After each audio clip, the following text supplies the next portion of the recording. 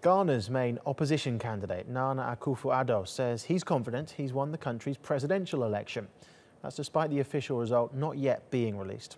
Akufo-Addo's New Patriotic Party says it's confident after counting results from constituencies. On Thursday, the Electoral Commission received preliminary results from 90 out of 275 constituencies, but only published 25 of them. Akufo-Addo is challenging the incumbent president, John Mahama, who's running for a second term. Well, for more on this, I'm joined now in the studio by TRT World's correspondent Fidelis Mbar. Fidelis, good to see you there. It's still no official result at the moment. Confusion, is that fair to say, surrounding who's won this election? Well, that's fair enough to say, because the opposition is claiming to have won.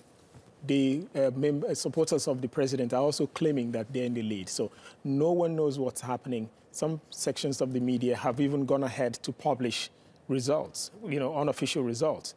But the Electoral Commission insists that nothing is official yet and that all the election results are not in yet because they need to verify the votes that have been cast. According to them, their website was hacked for some hours. That was about 2 days ago. For 4 hours it was down, and that now they're resorting to more like manual compilation of results rather than following the electronic system because they are afraid that the system could have been compromised. So right now, no one knows what exactly is happening except the Electoral Commission, but they've not come out in public to really say this is the, who has won this election or who has lost the election. And have they come out with a timescale of when they might be able to publish the official results? Do we know what is likely to happen over the next few days?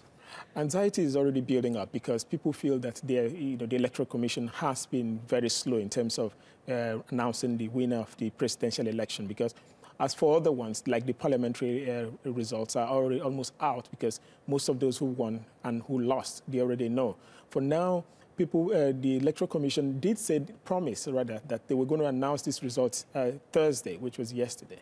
But as of today, they've not said whether they will, but most likely they will announce it today because anything beyond Friday, will more like people will start getting seriously worried. They might think that the results are being tampered with, which is what people are already speculating. So I feel they will be under immense pressure to be able to announce these results before the end of work on Friday. Okay, Fidelis, thank you.